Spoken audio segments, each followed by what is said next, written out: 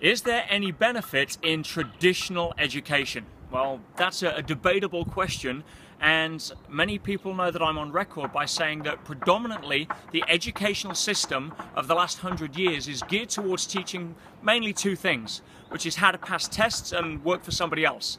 So it's always left for the entrepreneurs to find their own spark and move forward. However, that isn't to say that a traditional education is not valuable. As a base, as a foundation, as a way to be able to get you into the habit of study and self-discipline, it obviously carries a huge amount of conditioning and habits that can be channeled into self-study moving forward beyond that. But statistics show that majority of people that go through traditional education, especially higher and further education, there is very little correlation between what they choose to study and how they apply that in their career or their life.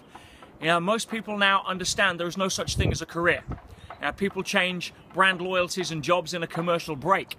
So, if we're buying into the mindset that I'll go and get a job, I'll go and based on my degree or etc., then yes, if you're passionate about what it is that you're following, by all means go and do that.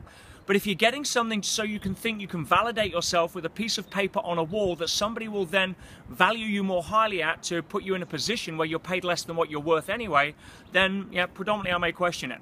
Now again, it's a contentious thought, but essentially traditional education is a 20th century model that was based and came out of the Industrial Revolution, predominantly set in, as a pattern by Germany, that is designed to take production workers or designed to produce a production worker mentality. Show up on time, do as you're told, work until you're told, go home.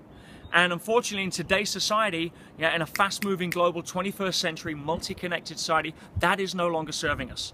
So if you want a real education, then personal development is something that offers far more ability to relate in life to the things that matter most.